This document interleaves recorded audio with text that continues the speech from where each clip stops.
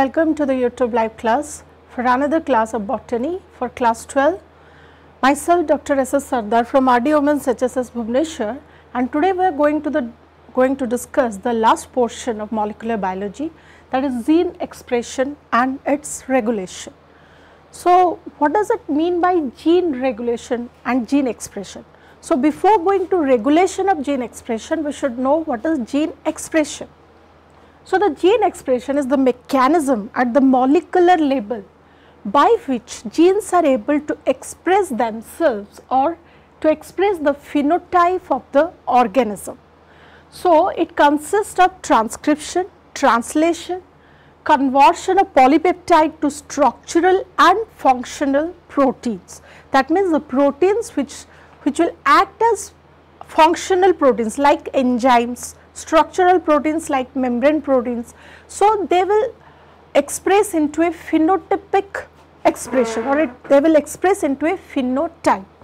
So, in other words, gene expression is the process by which information from a gene is used in the synthesis of a functional gene product that enables it to produce the end product, which can be a protein or a non-coding RNA, and ultimately affect a phenotype as the final effect.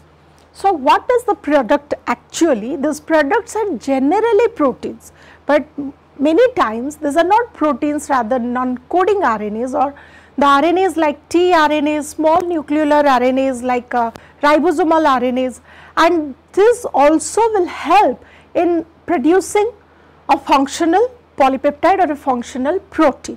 So, the product of the gene expression can be a protein or it can be a non-coding RNA, but ultimately this is the end product is a functional gene product. That means a functional gene product means that can be a functional protein or a structural protein or a non-coding RNA like rRNA, tRNA, small nuclear RNAs, rRNAs like this. Okay.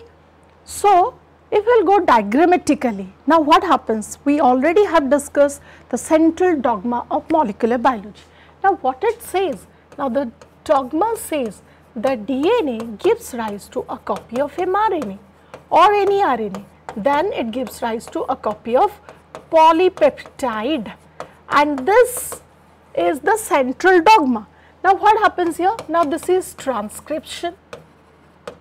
The process of conversion of mRNA or the process of synthesis of RNA from a segment of DNA is called as transcription. Now, the process of synthesis of polypeptide from mRNA is called as translation.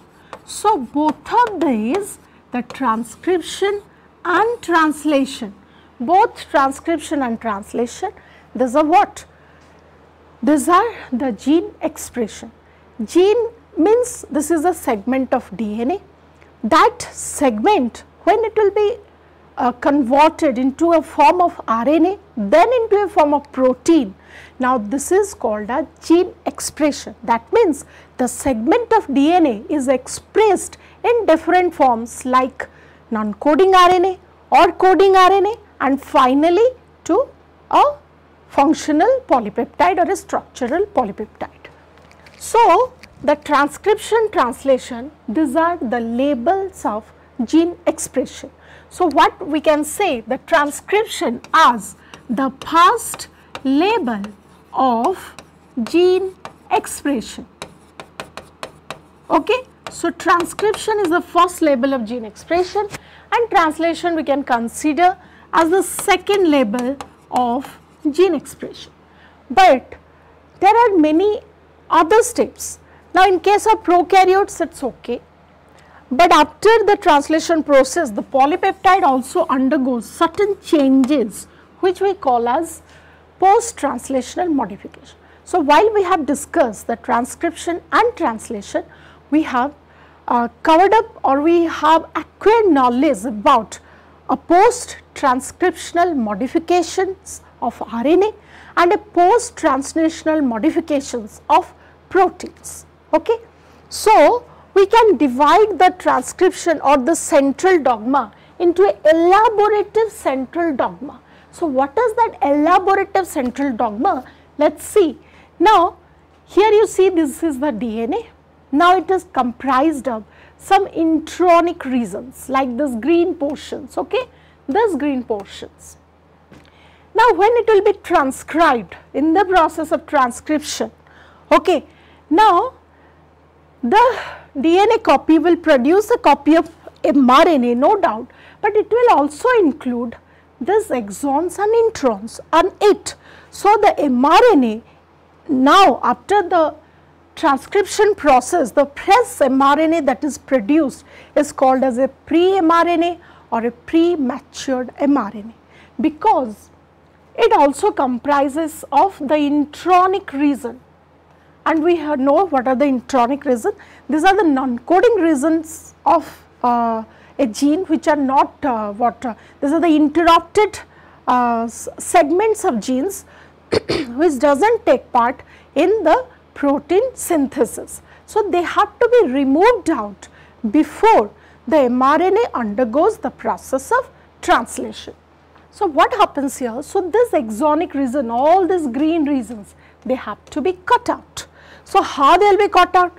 So, they will be cut out by the help of some kind of modificational process, okay. This is called as RNA splicing. But apart from RNA splicing, we also have many other kind of modificational process. So, togetherly we call it as post transcriptional modifications, okay. So, RNA splicing is a post transcriptional modification. So, after transcription, this is post transcriptional modifications, post transcriptional modifications. Now, next, now the mRNA is now very much ready to take out the process of protein synthesis, but it has to come out of the environment of nucleus and it has to reach to the environment of cytoplasm. So, what happens here? Once the mRNA reaches here, now by the help of ribosomes, tRNA and all that we have already discussed, now they will go on synthesizing a protein, and that is the process known as translation that we already have discussed. So, the protein after this is just a string of polypeptide, okay, but it will undergo a folding process. It will undergo a folding process either into a structural protein or into a functional protein or into enzymes. So, this step is known as post translational modifications, okay. So, now let us discuss again what is the elaborative central dogma of molecular biology. So, what is that? Now, from DNA a copy of RNA is processed or a copy of RNA is produced by the process of transcription. This copy of RNA may undergoes many kind of modifications which are called as post transcriptional modifications. Then the mRNA now is ready for translation, and after the polypeptide is synthesized, it also undergoes many post translational modifications. So, let us have a look on another point. Now, here again you see this is the DNA, this is the primary transcript. After the cutting of the intronic regions, now it becomes the mRNA, okay. Now, you see this is the transcriptional control, or this is the process of transcription, and this is the process of RNA processing.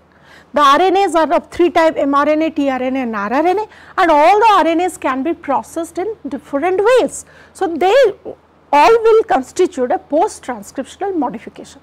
Apart from that, now in eukaryotes there is a process of splicing, a process of 5' cap addition and a process of 3' poly A tail addition that we already have discussed. So, again now from this, now the RNA is transported and there is translation, and after that there is some post translational modification.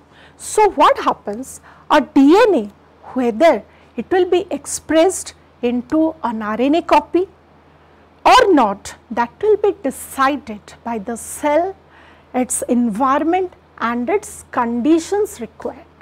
Okay, and this exposes the regulation of gene expression. So once again, what is gene expression? Gene expression is the expression of gene or the expression of the DNA segment into a copy of RNA or finally into a copy of a structural or functional protein, whatever a protein. Okay, this is called as gene expression. That means a DNA to a protein is called as gene expression. Whatever steps are there, they are all being included in gene expression. But whether the gene is to be expressed or not, that will be decided at several points. Like it may be decided whether the DNA will be transcribed into RNA or not, that will be decided, and there is a checkpoint. So this will be called as transcriptional checkpoint or transcriptional control that decides whether this DNA will be converted into a copy of primary transcript or not. That will be decided by the transcriptional control. Okay. Now let us suppose it surpasses this step or it undergoes this step and it forms a primary transcript. Now whether this primary transcript will undergo into some post transcriptional modifications or not, again there will be a checkpoint. So again there will be a regulation in the gene expression. So what is that point called as? Now this is the RNA processing control. Similarly, now RNA transport control is there. That means the RNA has to come out from the environment of nucleus to the environment of cytosol. This is also being controlled. Then the mRNA, whether it will be converted into a protein or polypeptide or not, that will be decided by the translational control or at this point. And again, whether that protein will be converted into functional protein or not, again that will be decided by another point called as post transcriptional modification. So there are several checkpoints like transcriptional control, RNA processing control, RNA transport control, translational control, and another point is post translational control. So these labels of gene expressions are being regulated and it is as per the conditions of the cell. Okay. So let us have a look what is regulation of gene expression. Gene expression is regulated in some genes known as regulated genes. That means some genes, they always undergoes expression and they are called as constitutive genes, whereas most of the genes they are regulated because if the cell does not require their expression, so why to undergo unnecessary expenditure of energy. So that is why the gene is regulated or the gene expression is regulated in regulated genes. So which do not express their effects all the time in all the cells. So only the constitutive genes can be expressed at any time, but the regulated genes they has to be expressed at a particular point of time, at a particular point of development, and whenever the cell requires. It does not mean that whenever they like they will express themselves. So what happens here, as per the need of the cell, the genes are expressed. They do not express themselves whenever they like. Okay. So thus the gene regulation is a mechanism of switching on and switching off the gene depending upon the requirement of the cells and the state of development. So the gene expression is something like a process like switching on and switching off. Okay. So let us suppose I want to get my lights on, I will just switch on my switches. Then if I want to get rid of this light, then I will go for switching off. So the gene expression is something like that. Whenever the genes want to express themselves, then they will go for a switching on mode.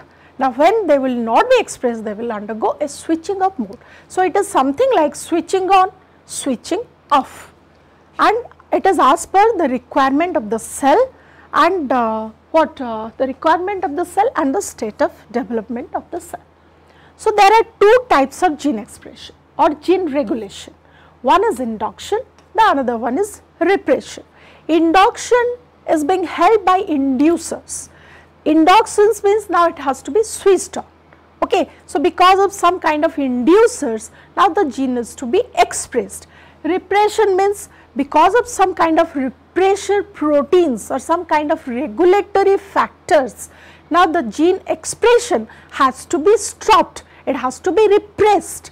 So, it is called as repression. So, gene regulation, now gene regulation, this gene expression and its regulation is a very complicated phenomenon, okay, and it happens both in prokaryotes and in eukaryotes. The eukaryotic gene expression and its regulation is highly complicated, but the prokaryotic gene regulations and the expression and its regulation, it is somewhat simpler than the than the eukaryotic regulation. So, we will discuss about the gene regulation in prokaryotes. So, what is that? Now, gene regulation in prokaryotes is most extensively observed at the step of initiation of transcription. As I told you, now whether the gene is to be expressed or not, it will be regulated at several points. Now, what are the points? The points can be a transcription, it can be a post-transcriptional modifications or RNA processing point, it can be RNA transport point, it can be a translational point, or it can be also a post-translational point. So, we have several points.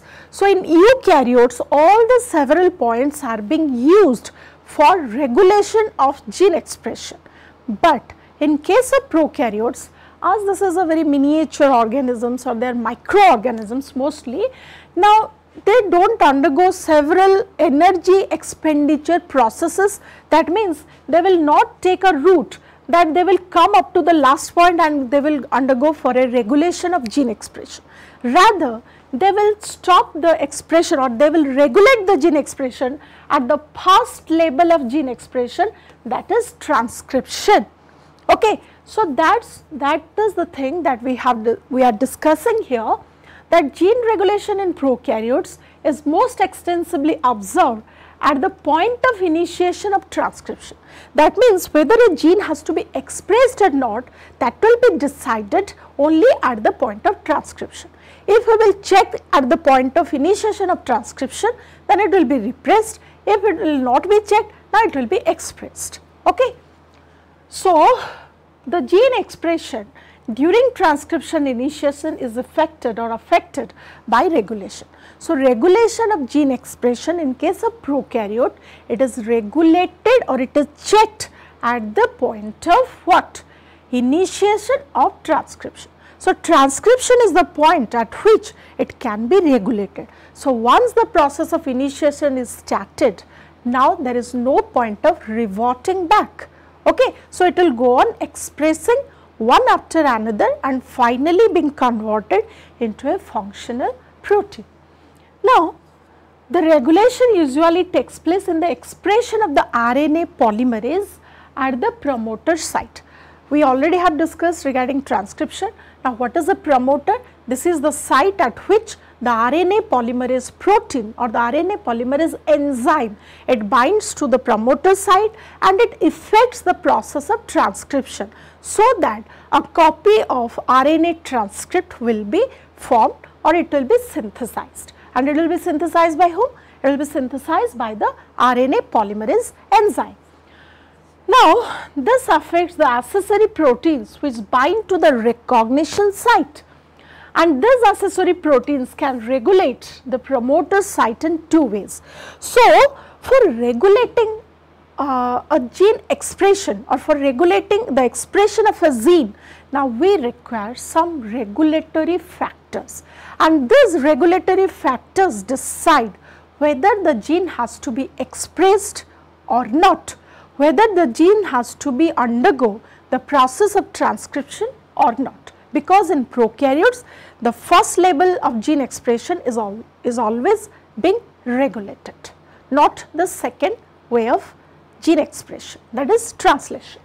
So, in this two ways, now one is a positive regulation, another one is a negative regulation. Positive regulation is affected by what activators, and negative regulation is affected by repressors. Okay. So, gene regulation in prokaryotes, now there are lots of regulation of gene expressions are there in prokaryotes, but in our syllabus or the famous model of gene regulation of gene expression is best explained in the lac operon system.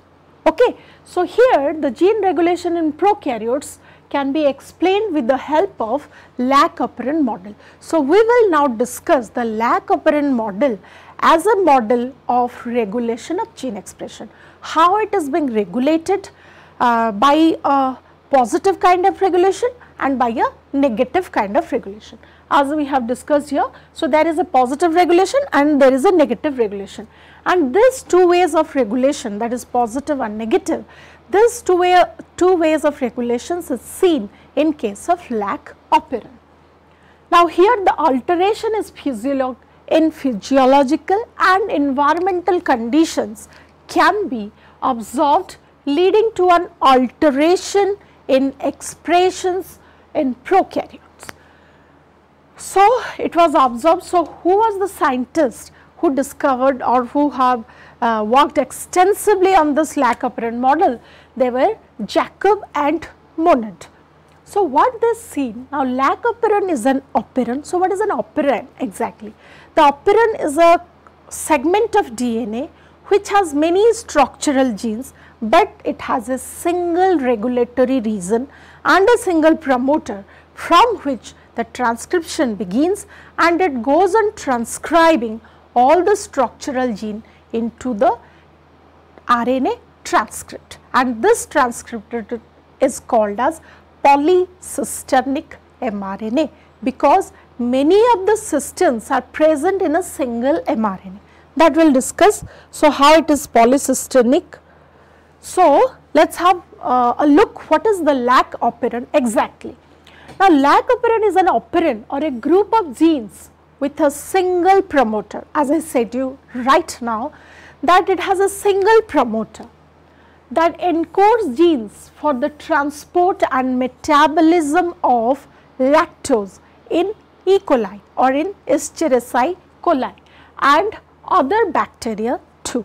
It is not that it is only present in E. coli, but other bacteria they also have lac operon system. So, once again, lac operon is an operon or a group of genes with a single promoter that encodes genes for the transport and metabolism of lactose in E. coli and other prokaryotic bacteria. So, what are the reasons that we found in lac operon? Now, lac operon has 4 reasons. One is a lac-I gene or a regulatory gene, then the second one is an operator gene, third one is a promoter region, and the fourth one is the portion which comprises of 3 structural genes. Okay. So, what are the portions from starting one end to another end or from 5 prime to 3 prime end of the segment of DNA is a regulatory gene, that is lac-I gene, then a promoter region, an operator region, and many structural genes or 3 structural genes. Now, let us have a look what are the 3 structural genes. The structural gene consists of a Z gene, a Y gene and a gene. Okay. Now, what are these? Now, it codes for beta, the Z gene. What is the Z gene exactly? It codes for beta galactosidase enzyme, which catalyzes the hydrolysis of lactose into glucose and galactose. Okay. And Y gene, it codes for a permease which regulates the lactose permeability in the cell. That means it allows the lactose to come inside the cell, and lactose can be utilized or it can be utilized as a source of energy when there is no glucose in the surrounding area or in the surrounding regions. Now, A gene, it codes for a transacetylase which assists the enzyme beta galactosidase. Okay. So, these are the 3 genes. One is Z gene, that is the beta galactosidase enzyme, and this catalyzes the conversion or the hydrolysis of lactose to glucose and galactose. Then there is a Y gene, which is a permease gene that allows the permeability of lactose into the cell, and there is a gene which is a trans-acetylase gene, and this assists the beta galactosidase enzyme's activity. So, now what is that? Now let us have a look on the lac operon. Now it looks like this. Okay. Now this is a segment of DNA. This is a DNA segment from this end to this end. Now you see from this is the 5 prime end and this is the 3 prime end, and it executes both a positive kind of regulation and a negative kind of regulation. A positive regulation and a negative regulation. So, before going into the details of the regulation, we should know what is the exact structure of lac operon. So, from the 5 prime end, it has a cap binding site. Okay, it has a cap binding site from the 5 prime end. Next to that, there is a lac I gene, that is otherwise called as what? A regulatory gene, and this is constitutive in nature. That means it always or it constantly synthesizes the lac repressor or the repressor protein, which is a tetramer, and this tetrameric protein which will assemble into a tetramer, then only it becomes active. Okay. So, the repressor protein is active in the form of a tetramer, and it is being synthesized constitutively, that means continuously. So, next to that is a promoter site. So, this is the promoter, and this O is the what? This O is the operator. Okay. So, once again, cap binding site, regulatory gene, or this two togetherly will be considered as the regulatory portion, then promoter, operator, and these 3, okay, these are the structural genes. Okay, these are the structural genes. Now, the Z gene, it codes for beta galactosidase enzyme, then Y gene it codes for permease, and A gene it codes for trans-acetylase. Okay. So, this is the structure of the lac operon. Okay. Next we will see how it is being regulated. So, the lac operon contains genes involved in the catabolism of lactose. That means how the lactose will be hydrolyzed to glucose and galactose, that is the main focus of lac operon. So, the genes are expressed only when lactose is present and glucose is absent. That means when in the surrounding glucose is absent and lactose is present, then only your lac operon will be expressed. Otherwise, it will not be expressed if plenty of glucose is present, and even if a small amount of lactose is present or plenty amount of lactose is present, it will not be expressed. It will be only expressed when glucose is absent and lactose is present in plenty amount. Okay. So, the operon is turned on and off in response to glucose and lactose levels, and it has 2 kind of regulatory protein which actually switch on the gene expression and switch up the gene expression. So, what is that? One is a catabolite activator protein, or in short it is called as CAP. In short it is called as CAP, catabolite activator protein, and a lac repressor. Okay, and there is another protein called as lac repressor protein. Now, what happens? The lac repressor blocks the transcription of the operon in the presence of lactose. It stops acting as, okay, the lac repressor, it stops the expression of lac operon when glucose is present and lactose is absent. But in presence of lactose, now the lac repressor cannot bind or it cannot affect the repression of gene expression. Okay. Whereas the catabolite activator protein or the CAP, it activates the transcription of the operon only when glucose is absent or its levels are very low. Okay. So, we will see how this goes on switching on and switching off. The lac operon exhibits both negative control and positive control. Under negative control, a regulatory factor is needed to prevent the expression of the gene of lac operon, whereas under the positive control, a regulatory factor is needed to express or to permit the expression of the lac operon. Okay. So, how the negative control is affected or it is affected? Now, I will tell you diagrammatically. Before going to that, let me just explain you.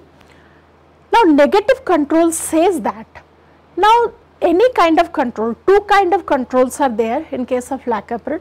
One is a negative control, the another one is a positive control. Now, both negative and positive control is affected by the presence of the labels of lactose and glucose. Only in absence of glucose or in very low concentration of glucose or at a very low label of glucose, the lac operon will be expressed by the positive control, but when glucose is present at a very high amount, then it will be controlled in a negative way. That means it will undergo a negative control. So, what happens here in the negative control? Now, the lactose, even if the lactose is present, no problem, but the glucose level should be high. So, in the presence of glucose, now the lac repressor proteins, they are activated and they bind to the promoter site. It blocks the promoter region or it blocks the attachment of the RNA polymerase so that the RNA transcript cannot be formed. Okay. So, let us read it. Now, the condition is when glucose is present only in the surrounding, it prevents the expression of lac operon. Even if lactose is present, no problem, but it will undergo a negative control and the glucose label, it decides that the repressor protein, it should bind to the operator site. How? If lactose is absent and glucose is present, the gene products from the lac operon are not needed because glucose is plentifully available. So, why to go for lactose catabolism? So, thus a regulatory factor, the repressor protein, it prevents the lac operon expression. Since the repressor is produced constitutively and spontaneously, it assembles as its active tetrameric form. It is available to bind to the operon and prevent the transcription. So, what happens here? Now, the repressor protein binds to the operator site, it blocks the promoter and the attachment of the RNA polymerase. If the RNA polymerase cannot bind to the promoter site, so there will be no transcription. So, this is a negative regulation.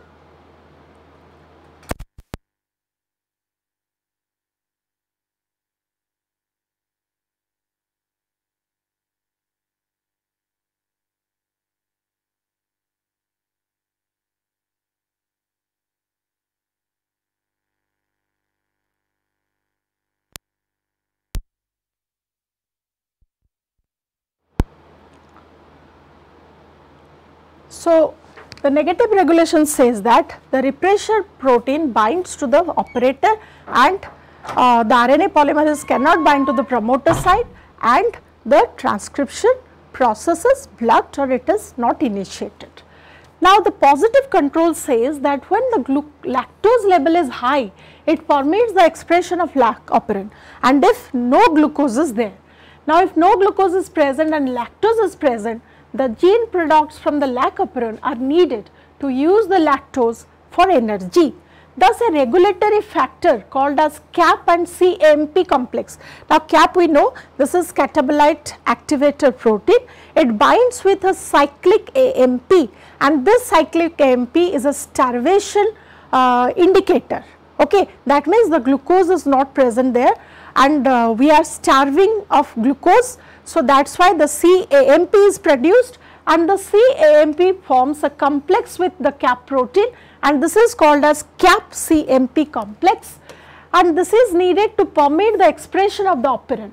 Because CMP is a starvation signal indicating as an absence of glucose, it is available to form the cap CMP complex and permit the transcription. How it permits? Because the cap CMP, now it also binds to the RNA polymerase and it facilitates the binding of RNA polymerase to the promoter site. Now, let us have a look on this diagram. Now, you see this is the negative regulation, where you see that there is the, before the promoter site there is lac isin, now which will give rise to the lac repressor protein, and this lac repressor protein binds to the operator site. Now, once the operator site is blocked, now this RNA polymerase, it cannot bind to the promoter, so that there is no transcription. So, there will be no transcription. There will be no transcription of any of the structural genes present on the lac operon, and this operator site is being blocked. Now, in case of, so this is the negative kind of regulation, and then in the, so then this is a positive regulation. So, in case of positive regulation, now the lac operon, here there is a cap site. So, to the cap site, this is the cap and this is the CAMP complex.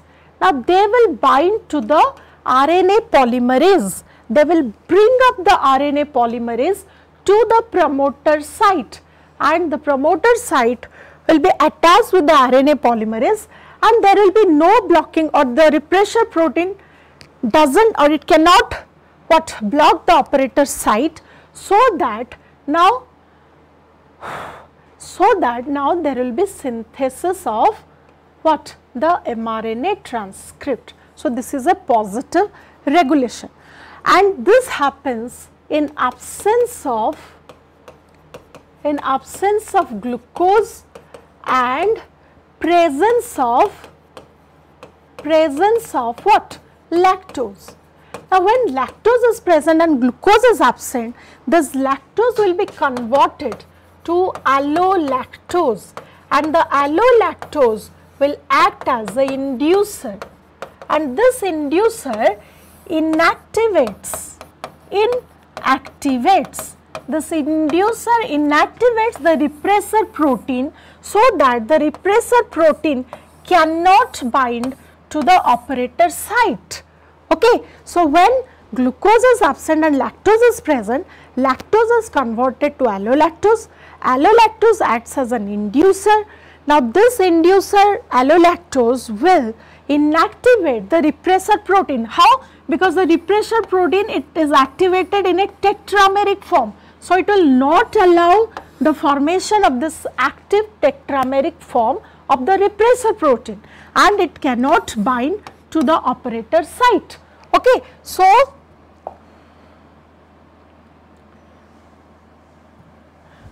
here this is the positive regulation, and another positive regulation is that along with this, now this cap CAMP complex, they will bind to the RNA polymerase and they will bring up the RNA polymerase to the site of promoter, and here as there would be no repressor operator binding, so the RNA polymerase will go on synthesizing what?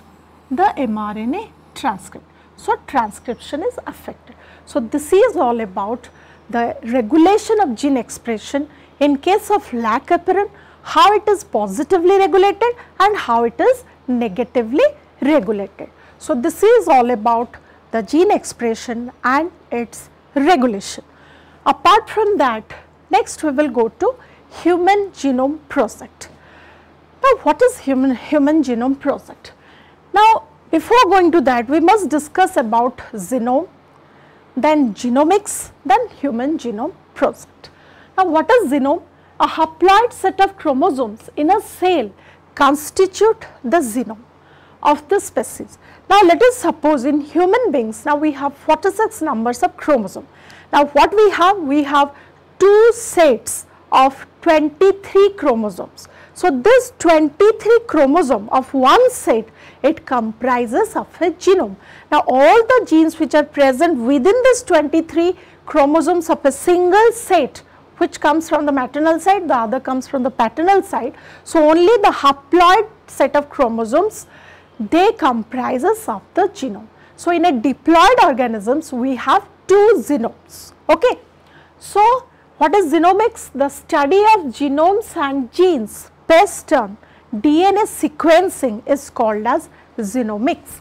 Now, basing upon the genome and genomics, a human genome project was designed, and it started in 1990 and it ended at 2003, or it is completed at 2003 by the US Department of Energy and National Institute of Health, and it is the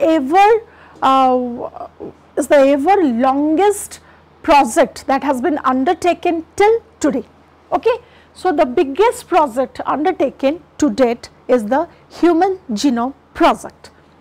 Now, what are the objective of this project? Now, objective is obviously, being a human, we should know what kind of genes we have. Now, what is our genome structure completely? Now, what are the different gene forms? What are the disorders that may happen within this gene, and how we can control these disorders? This is the actual objective of the Human Genome Project. So, what are the objectives precisely? Let us discuss and let us read out. To develop the techniques for mapping the human genome precisely, to determine the functions of all the genes, and to identify the genes causing any disorder. Okay. So, if we are being diseased because of some gene or the other, we should know what is the nature of that gene. So, to store the information in the database for and develop tools or data analysis. Now, what happens? We can store, that means the total, this is just a physical map of the total genome. That means we have 23 haploid set of chromosomes. Now, within this 23 chromosomes, now what are the different genes present from one chromosome to 23 chromosomes? Okay. So, all the chromosomes are being mapped from one end to another end, and this is a physical mapping that is in terms of nucleotide base sequences or nucleotide sequences. Okay.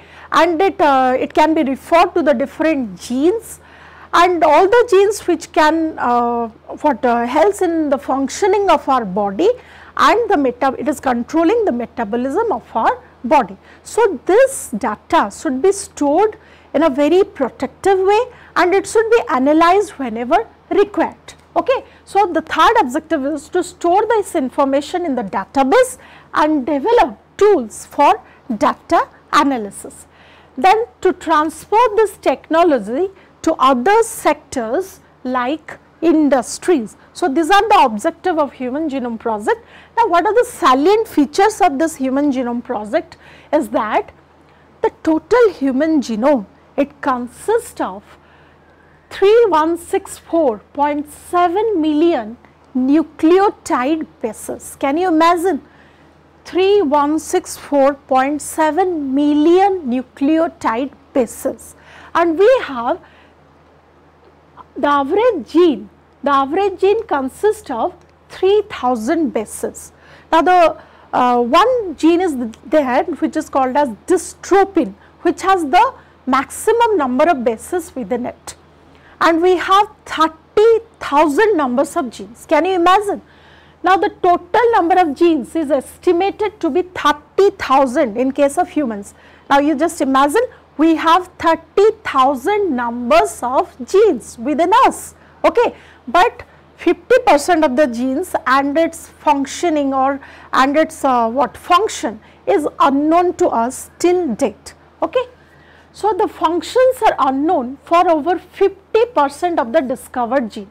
So, we have discovered 30,000, or it is estimated to be 30,000 numbers of genes, but out of this we only know about 50% of genes, what is its function, how it functions, how it is regulated, something like that. But apart from that, 50% of the genes and its functions we are unaware of, okay. And less than 2% of the genome, if the genome is 100%, then less than 2% of genome is within the coded region, or it codes for proteins.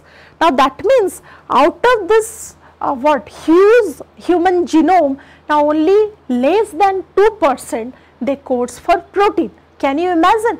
Only 2% or even less than 2% they codes for protein, and rest of the 98% or more than 98% they doesn't code for any protein. They are just repetitive sequences, they are just non-coding sequences, okay. And this non-coding sequences, the human genome consists of or contains this large repetitive sequence which are non-coding in nature. So what does it function? If we will go to analyze the function of this non-coding sequences or this repetitive sequences, then we can just analyze, or we can just conclude that they throw light on the chromosome structure, its dynamics and its evolution. That means how the chromosomes have evolved out of or in a very long run of time. Okay, this repetitive sequences that tells us about the evolution of the chromosome. Then what are the other features? The other features are like, now how many chromosomes are there? 23 pairs. Now they are being numbered as, now the 23 pairs will be numbered as 1 1 prime, 2 2 prime, 3 3 prime, like this, okay, because they are homologous to each other. So one half it comes from the maternal side, the other half it comes from the paternal side. So what happens here, and the final one is X and Y, okay, either XX or X and Y. So out of this, the chromosome number 1 or 1 prime, whatever it may be, it has the most number of genes, and it is 2968, whereas the least number of genes are found in the Y chromosome, and it has the fewest genes, which counts to 231 numbers of genes, okay. So these are the salient features. Once again, now there are 3164.7 million nucleotide bases, and the genes consist of, on an average the gene consists of 3000 bases. Then it is estimated to have, we have 30,000 numbers of genes, out of which 50% of the genes are undiscovered, their functions are undiscovered, and less than 2% of the genome they codes for protein.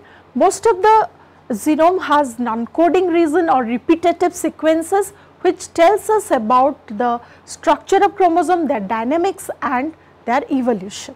And finally, the chromosome 1 has the most number of genes and Y has the fewest numbers of genes. Now, what is the advantage of Human Genome Project? Now, the advantage is being, it provides the clues to understand human biology. Of course, it provides clues to understand the human biology. Now, next, the effect of DNA variation can be studied among individuals, which can lead to revolutionary new ways to diagnose and treat many disorders or diseases. And finally, more information can be obtained about the non-human organisms like yeast, bacteria, fruit fly, lice, etc. Because the Human Genome Project puts the light that any genome, that means the genome of any organism, any species, any individual can be mapped. So the Human Genome Project gives a pathway that the other genomes can also be discovered. So it puts the light about the non-human organisms like yeast, bacteria, fruit fly, rice.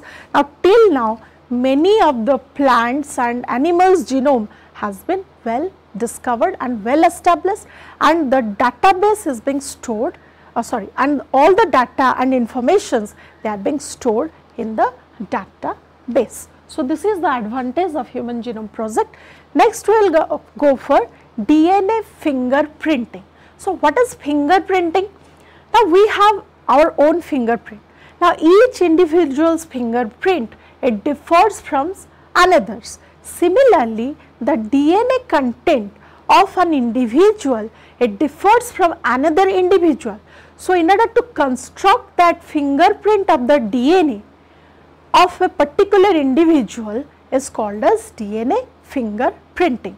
So, in precise distinguishing the individuals according their DNA prints pattern is called as DNA fingerprinting. Now, how it will be done we will discuss. Now, it was developed by Alec Zaffery in 1984 and he is known as the father of DNA fingerprinting. Now, what is the basis of this DNA fingerprinting is that, now the basis is the satellite DNA. These are a kind of repetitive DNA or satellite DNAs which are present from individuals to individuals, they differ also. So, satellite DNAs are unique to an individual. So, satellite DNAs of different individuals are hybridized with a single type of radioactive label probe DNA by using SARDAR blotting method. Then an autoradiogram is taken to get a DNA fingerprinting or print pattern of the individuals. From this DNA print pattern, the individuals are distinguished on the basis of the bands in their DNA prints. So, this is the basis of DNA fingerprinting.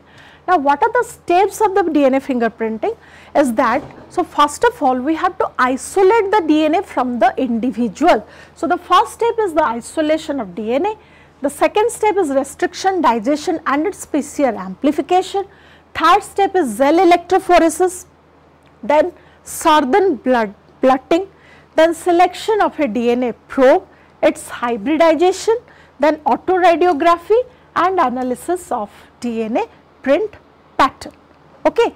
So, what happens here? So, first of all we have to isolate the DNA from the individuals whom we want to interview.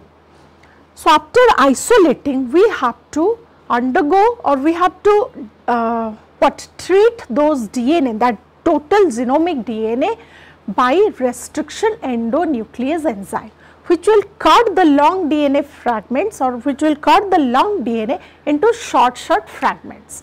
And if necessary we may go for PCR amplification. If the DNA content is very low, then we will go for PCR amplification.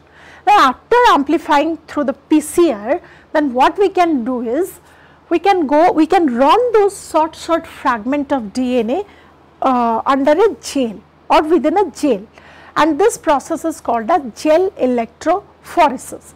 So, the gel electrophoresis will give you an impression of this, and the DNA short fragments, they will be what they will come as this fragments like this. Then we have to go for SARDAR blotting. That means by taking a nitrocellulose filter paper, now we can just put that paper over here and we will take out this DNA bands into the nitrocellulose paper. Then we can dry that nitrocellulose paper. Then we will select a DNA probe to which we will hybridize this DNA probes to this DNA. So, before hybridization, now this blotted DNA in the SARDAR blotting or this DNA has to be converted into a single stranded DNA form. So, we will go for alkali digestion. Okay, we will put it in alkaline solution so that the double stranded DNA will be converted to single stranded form. Now, the DNAs are ready for hybridization with the probe. Now, this probe, they actually are being designed in such a way that they will go and they will hybridize to the satellite DNA. Okay. So, whenever satellite DNAs are present, this probe DNA will hybridize with them. So, after that we will filter the hybridization. So, we will filter hybridization means after hybridization we will try to remove out the non-hybridized probe, okay, and then we will go for an autoradiography. So, when we will go for an autoradiography, we will get some pictures like this, and counting or analyzing the DNA print pattern, we may conclude that what kind of individuals these are. Okay. So, what will happen? So, what are the application site of DNA fingerprinting is that it is being designed to settle dispute of parentage. Okay. It is being designed to settle murder cases, to settle rapist cases, then for pedigree analysis, for migration pattern, and for genetic analysis. So, this is all about the gene expression and its regulation, human genome project, and DNA fingerprinting. So, with this we conclude our course, the second unit, or the portion that is molecular biology of second unit. So, very thanks to you. Thank you. Have a good day. Have a very nice day, and all the best for your upcoming examinations.